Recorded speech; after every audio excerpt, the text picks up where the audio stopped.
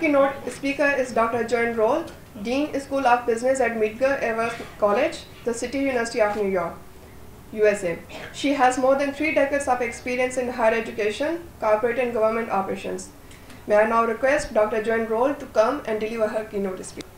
Small talk that I have for you this morning is entitled From Good to Great, Shaping a Flattened Global Economy.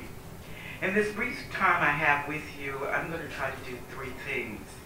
I'm going to share a little bit about who I am and the institution I serve, share a little about the School of Business and our mission in the U.S., and share about our outcomes in entrepreneurship. That's one of the focus areas that I've had. In the School of Business at Medgar Evers College, we are on a journey of a path from the good historical achievements of our past to the great task of positive change in lives. And notice I didn't say lives at Medgar Evers College, I said lives with a big L. February of 2018, we held our very first retreat sponsored by our stakeholders, our alumni and a corporate sponsor. The following clip I'm going to have played for you, it's a video clip, is to share with you some of the sentiment of our alumni, our faculty, our staff, and our senior administrators who could not be here with you. If we focus and we listen to industry and we prepare our students for the industry needs, that we will be able to place them, and by placing them and focusing on the outcomes and the output, our input will be greater. Taught me. I sat at the door 30 minutes before exam, just with a quick review, and I used to tease him out, you know, what you're going to give me that I can't come through. I would ask you, as we start thinking about how we grow from good to great together, and how all of us find our own internal sounds and work across systems, across disciplines, that we think about the final product. He said, no, young man, you just need to understand, this is about hard work in business, knowing how to make deals in business, knowing how to create your own business, knowing how to create your own wealth, and understanding the dynamic of business in the world. Not in Chicago, not in New Jersey, not in New York, but in the world. And it was that sense of global business that really excited me. That you're doing to feed that growth. But it's got to be intentional, and it's got to be something that you're doing every day. Now, when I teach it, I talk about being able to capture what it is that you focused on that day. When you string those days together, spend at least an hour at the end of the week seeing what was the trend. What is my focus? What does it look like I'm working on? What are the results that I'm getting? So that you're being intentional about measuring your growth. Now, in closing, I'm going to share this with those of you who I would call our seasoned leaders. And it says, at the end of life, what really matters is not what we bought, but what we built. Not what we got, but what we shared. Not our competence, but our character, and not our success, but our significance. And to our younger leaders, those who are just stepping out and putting their foot in the water, I would share this with you. Don't give up what you want most for what you want now. In the journey from good to great, you don't simply go from good to great. You grow from good to great. But the question for me at Medgar is, in this now smallish world, how do we project our students as the ray of light into the business and financial community and the PA community and the governmental community? How do we project our young people out there so that they are the ones that will actually set the world on fire in terms of the way that people make money, share money, and build wealth within communities? And more important than that to me, now this is just my own bias, is how do we then create for young people a moral center around that which they make that money? That the fact that you may have money does not mean necessarily that you get to keep all your money. that there is such a thing as giving, that there is such a thing as giving back, that you paved the road for other people to be able to do what you did, that somebody opened the door for you, therefore you are obligated morally to open the door for someone else. This is what our college will ultimately begin to do. I thank you, Dean, and all of your colleagues and friends and people who have been here all day as faculty and staff and students. I thank you because I do know you can't do this work without bumping into these concepts one way or the other.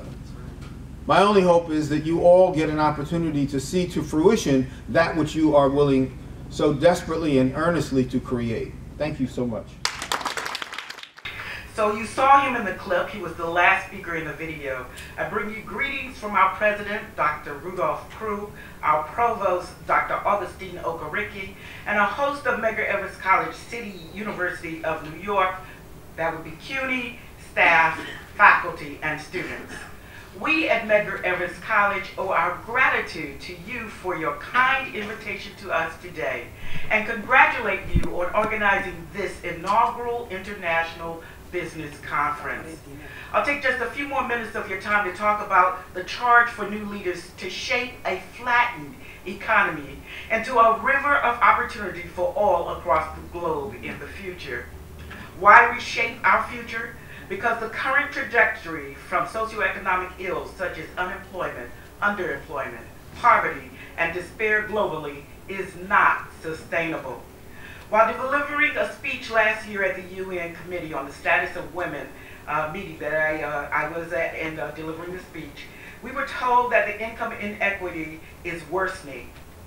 8 men own half of the wealth in the world, and there is no indication that that trend will improve. The New York Times International Edition published an article called "The Future of Not Working." That was in February 24th, 2017. That day, a team of Medgar Evers College students and faculties were leaving Nairobi, Kenya. In summary, the article reinforced the concept that automation and high productivity of new systems may reduce the global demand for labor in the future, and alternative income sources for the poor may be needed. The article went on to describe a proof of concept testing universal income currently piloted in one of Kenya's poorest villages. Why Kenya? Paradoxically, Kenya is a leading contributor to the fintech revolution in mobile application innovation and development. Yet Nairobi, where many multinational corporations are based, is home to some of the world's largest slums. Rural villagers migrated from farms hoping for an improved quality of urban life. What many often find is a lack of capacity for the local economy to absorb the increased labor in the market, and many have few options for survival. I will share with you more about Kenya later as I discuss our work in entrepreneurship if I have a little extra time. So colleagues, we cannot accept the future as it is written. We must find ways to rethink, re-engineer, reshape a future that will be sustainable for all. So who is this woman before you demanding change for the future? I always speak of my great-grandmother from Cat Island, Bahamas, that's where we hail from, because that is our material rock. She was a serial entrepreneur who could not read or write. Later in life, she was blind, yet she had vision. I always speak of my own journey of being the first in my family to earn a college degree, and now all of my siblings, and even half dozen, have college degrees, and 4 out of the 6 have advanced degrees. My family was honored last year at the University of Miami for producing the largest number of graduates from a single family in the history of that university. So I'm used to being first. So who am I? I'm a black woman who is old enough to have lived in segregation and witnessed the change to integration. I remember living in a black town in Richmond Heights, that's in Miami, Florida, southern Florida, with black businesses, black doctors, black churches, and being enveloped by other black communities. I remember seeing my first white man, I was of elementary school age, for the first time. And my mother was rushing me to the back of the house as if I would be looking at death. It felt like a death blow when they told us we would be the first class to integrate a white high school in Miami, Florida. It was at that high school that I was told that I was poor. And I did not understand what that meant, because in our neighborhood, we owned our own homes, we owned our own cars, and we were taken care of by the community. That began my search and my love of the discipline of economics. It was in that high school that I had my first economics class, and I tried to discern and better understand the difference between race and class.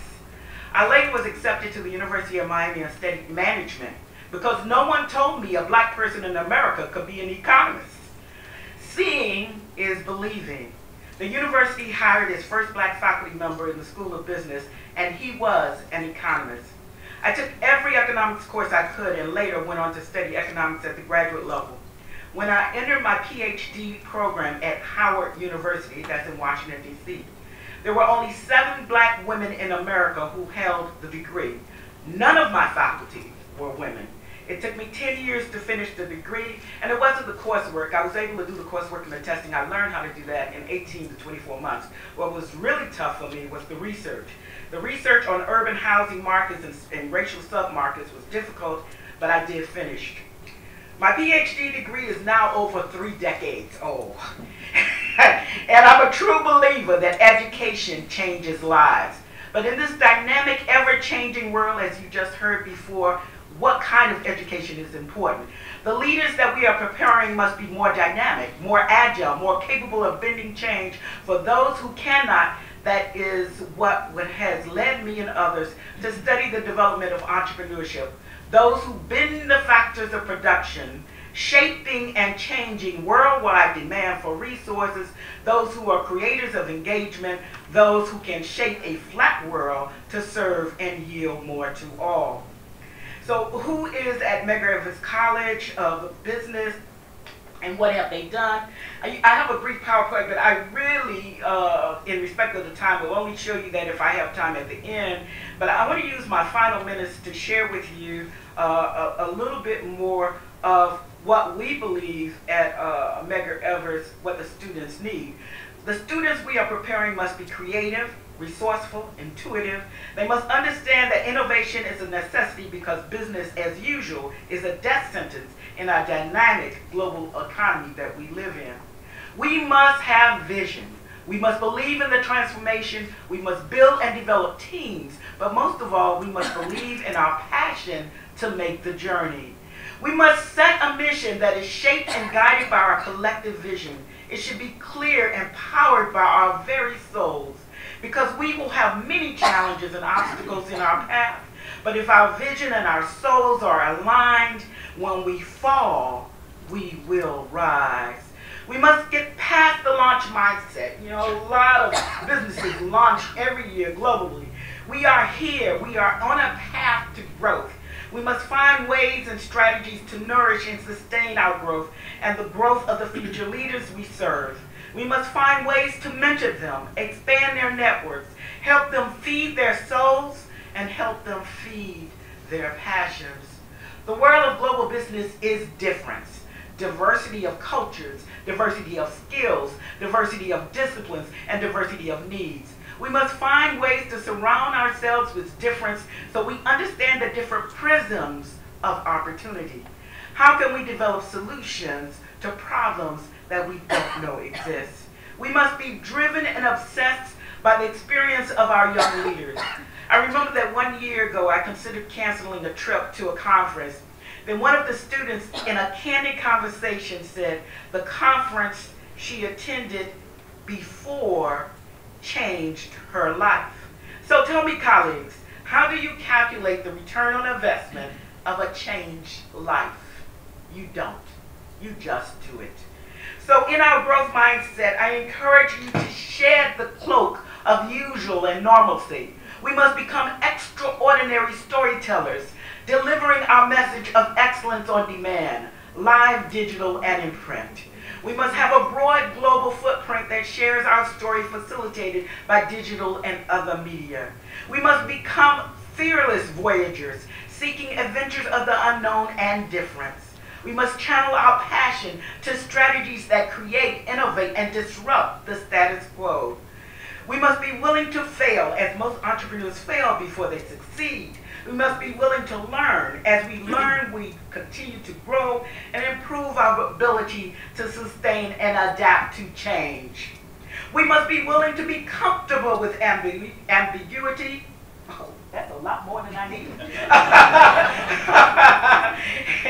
And uncertainty, for there will be, we will find opportunity. Finally, we must be willing to change, for in change, we will reshape a future that has never existed. So in the shadows of history, we come humbly before you, our institution bearing the name of a heroic leader who helped transform the destiny of many lives. Many of you may have heard of Medgar Evers the man. He was a civil rights and social justice advocate willing to fight for change. He was a believer in the power of a vision for justice. He is quoted as saying, "You can kill a man, but you can't kill an idea." Medgar Evers the man was shot down and killed, but his vision of change and social justice lives on at Medgar Evers College. The next generation will experience a new revolution based on artificial intelligence, nanoscience, nanotechnology, etc. That will fundamentally change work as we know it today. Many traditional jobs will be replaced by a new generation of robots and highly sophisticated computers. The multinational corporations of the world don't have enough capacity, and I say they also don't have enough desire to hire all the students of the world that colleges and universities are producing. We must become our own job creators, job innovators, and entrepreneurial disruptors in a world that is not color blind. Like Medgar Evers, we must be willing to stand tall in our convictions that change must come, or the next generation will perish in a growing class of poverty and despair. Education was once the great equalizer. Now you will find a growing educated underclass with limited opportunities. This is not a one college, one country, a one race peril. It is a global crisis faced in Latin America, Africa, Asia, yes, and in North America.